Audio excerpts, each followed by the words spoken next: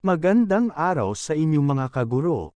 Ngayong araw ay may bago tayong update at tungkol ito sa clarifications on implementation of 6-hour workday for teachers. Para malaman ang buong detalye, please watch this.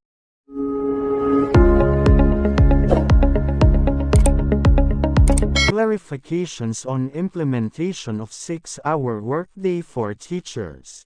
This question and the answer were originally posted on CSC's official website.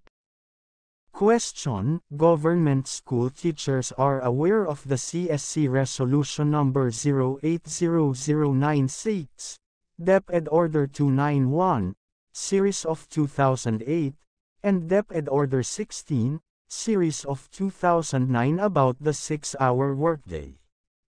If a teacher has rendered the 6 hours classroom teaching duly reflected in his time card, he shall be deemed to have completed the required daily work hours and must not be declared to have incurred undertime in the report of attendance and must not be subjected to salary deductions by the concerned payroll services unit.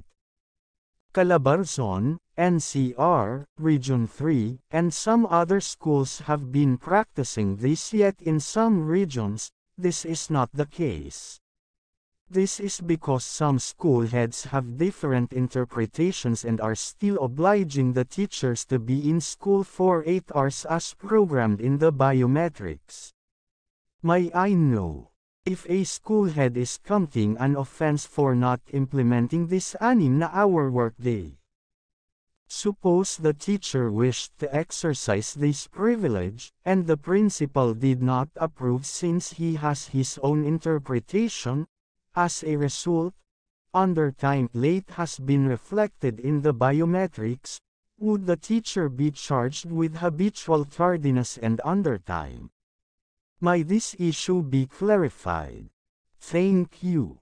Answer: Please be informed that as a matter of policy, the Commission does not render opinions or rulings on issues that may eventually be the subject of a complaint or appeal before it.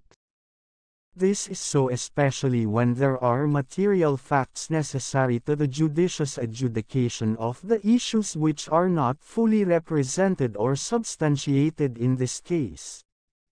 However, based on your representations, a school head who fails to implement an established law or rule may be liable for grave misconduct or simple misconduct.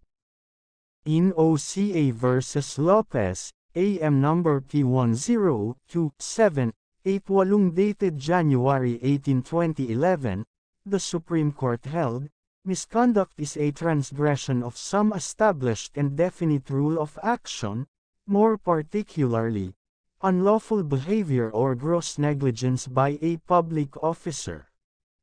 The misconduct is grave if it involves any of the additional elements of corruption, willful intent to violate the law or to disregard established rules, which must be established by substantial evidence.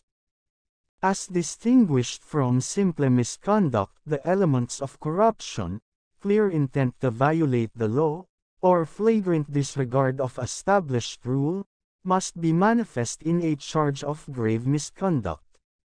On the other hand, a teacher may be subjected to disciplinary action such as habitual tardiness and/or undertime for likewise intentionally violating established rules.